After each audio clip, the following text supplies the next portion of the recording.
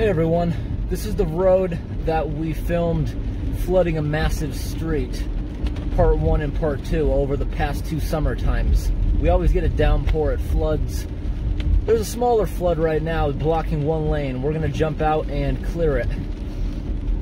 That right there, this picture I'm showing on the screen is what it looks like after a heavy summer rainstorm. Oh, here it is, look at this. Oh, it's bigger than I thought. I just drove by it in the other lane. I know it's nighttime and it doesn't matter because there's no traffic, but nobody's gonna drive on the sidewalk this time. Right at the end of it, I'm gonna park and I'm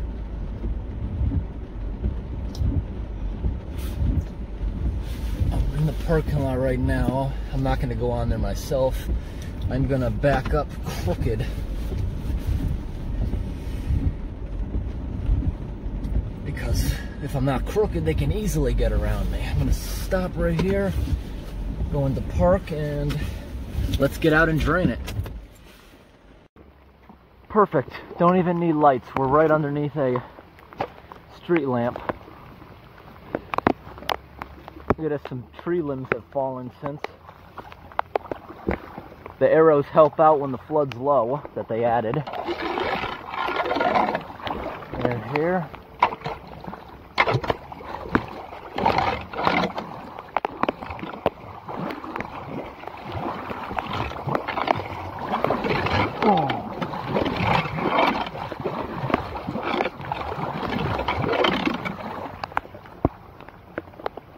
There we go, nice.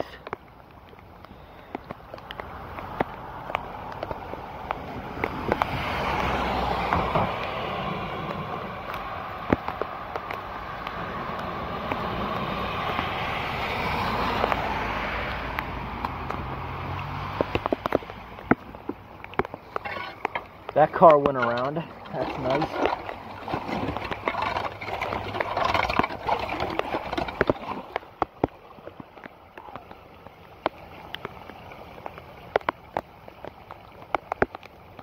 All right, looking good. And while we're here, we're gonna unclog across the street. It's not flooding, but it looks pretty bad.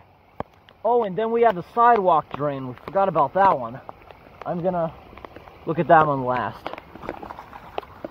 Blocking the sidewalk with the vehicle is just, since I've heard somebody say that in the comments, I've just always wanted to do it. Today is, doesn't even matter. There's no traffic.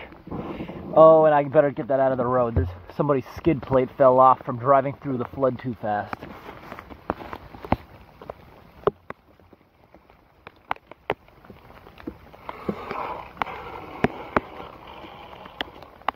That's what happens when you drive through a flood too fast. Driving fast through it also throws the water up high where your intake is.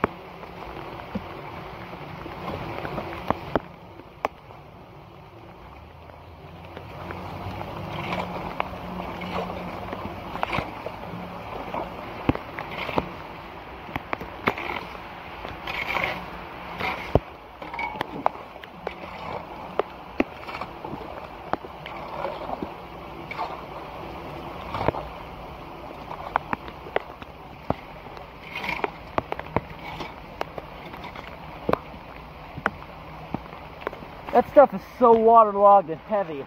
It's a workout moving it.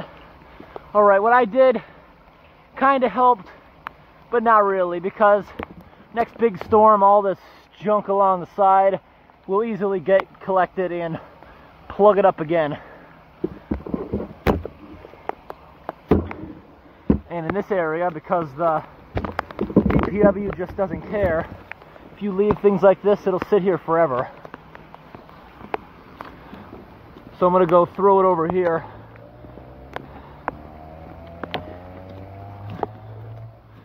Next to this trash can where they'll grab it. And there's no sidewalk flood today. That drain's working all good. Let's go check that out. Today it's late January 2021. Yeah, not even a clog on that one. Because during the big summer, what happens is there's a football field here that they just re-engineered about 2 or 3 years ago. They regraded the entire thing, ripping it up, had a massive pile, and they graded it. There's a channel in the middle of the field. So everything, all the watershed is aimed at that drain, through these woods where it collects leaves, plugging it, flooding the sidewalk, going over the center divide, flooding the road, jamming those drains. It's all because of this. They spent millions and millions regrading that field. Why couldn't they put an extension from this drain and had another drain in there? That would have solved the whole thing. I'm not sure if it's showing up on camera, but the field is flooded. Let me show you that. We're gonna walk over there. I just gotta grab my floodlight again and put the rake away.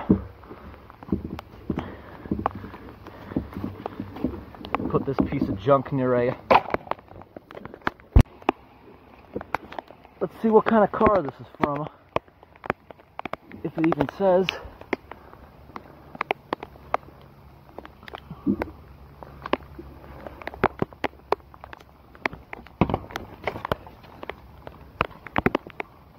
Honda. All right.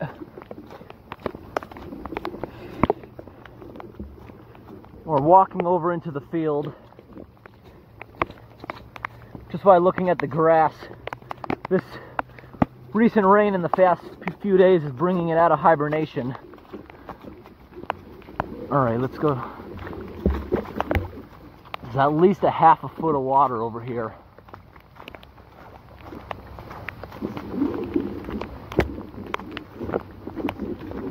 So the situation is, if you can make it out, I don't think there's enough daylight yet. This is a drainage ditch. See, it's going all the way up through the field. They have the entire field, this end and this end, slanted towards the middle where it all collects. Look at the water flowing. That's a ton of water. In the summer, it's even more. You see, it's even rocks on the bottom. It's like a little stream going up through the whole field. Sometimes it rages so hard that over right here where it's flooding, it picks up all those leaves, like I just said, in these woods, plants them all in the road, jamming up every single drain. Now the whole thing would have been prevented if, why didn't they just put a drain right here at the end of the ditch? It's only like 100 feet of pipe. That's nothing when they did a multi-million-dollar project. All they did was screw themselves over, because the guys who have to clean it, they're in the union. It doesn't matter if it floods or not, they still get paid. And there's not enough of them to do it, so all it does is causes big floods here when no one else is around to do it. And they didn't even really need a drain here. They could have just had an open culvert grabbing this entire thing, because in the summer, lawn clippings would surely clog it, and no one's gonna unclog that but maybe the school janitor over there. Should have just had an open culvert, and it could have been completely separate from the drain system. You could have treated this thing as a temporary stream. Hope this video was interesting. Thanks for watching.